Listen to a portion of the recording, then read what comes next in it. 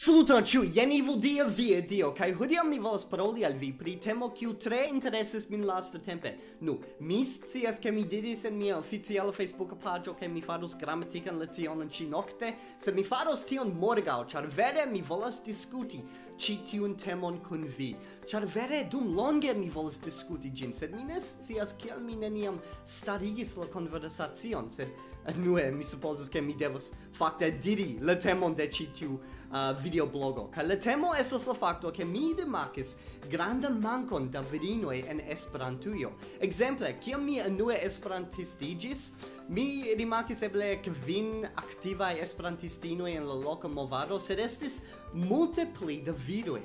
Kai unue mi pensas ke eble simple estas loka problemo. Eble ne estas la sama en ĉiuj mondpartoj, sed tiam mi komencis paroli kun aliaj esperantistoj de ĉirkaŭ la mondo kaj mi aŭdis de preskaŭ ĉiuj ke estas la sama afero tie kaj tie.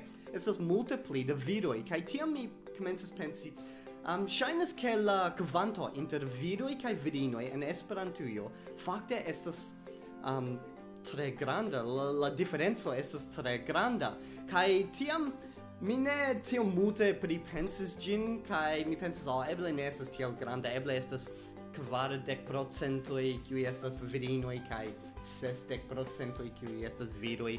Ne povas esti tiel granda, sed kiam mi unue starigis ĉi tiun kanalon, dekomence la diferenco estis ne tiel larĝa, ĝi estas fakte ne estis vere diferenco, sed iom post iom kiam mia kanalo multe pli kreskiĝis, la diferenco inter la du, la viroj kaj la virinoj, multe pli larĝiĝis. Kaj ekzemple, nun en mia kanalo nur 14% da ĉiuj abonantoj fakte estas virinoj. Kaj eble ĝi estas pro la fakto ke mia vizaĝo ne plaĉas al la inaj homoj. Kial mi ĵus diris la inaj homoj? Estas tre stranga. Sed ne plaĉas al la virinoj.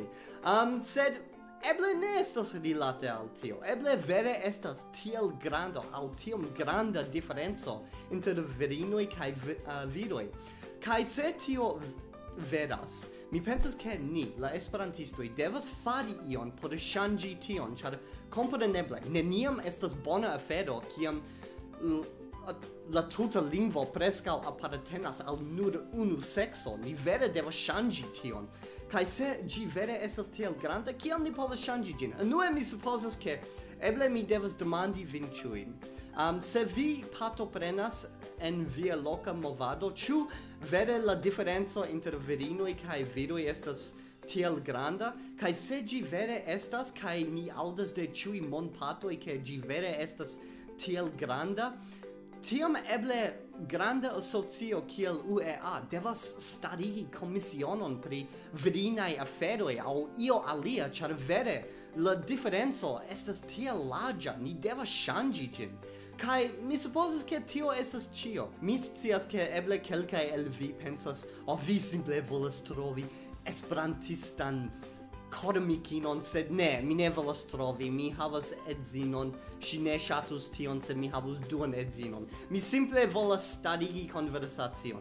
Do, jen ĉio. Se vi ŝatis ĉi tiun filmon, ŝatu ĝin, diskonigu ĝin, abonu mian kanalon, se vi ankoraŭ ne abonis, kaj mi vidos vin en la venonta filmo, kaj se vi ne estos tie, mi trovos vin, kaj mi virinigos vin.